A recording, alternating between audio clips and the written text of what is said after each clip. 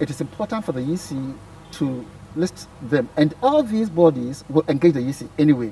So the EC is going to receive a copy of the recommendation they make. I think the EC this time around should set up an internal committee, reform committee, that ensures that the recommendations, at least those ones that it agrees with, are implemented before next election. 2, APAC, we hardly ever take a vote. I say we because I remember I represent a civil society organization. Okay. I did. In fact, the civil society organizations, we are plenty, but we don't have a vote. You are not even allowed to talk. You are observers. You are observers.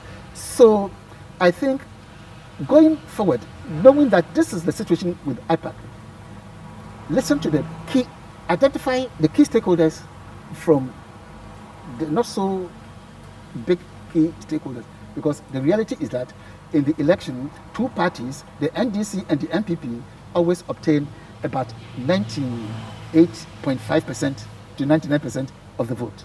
So make sure that you listen to the views of the key stakeholders, as well pay attention to the views of the key stakeholders. Otherwise, somebody is going to always complain that parties that are not able to meet whatever requirement, these are the 2 keys. If they obtain the 2 of them account for 98.5% of the vote, what they say should matter.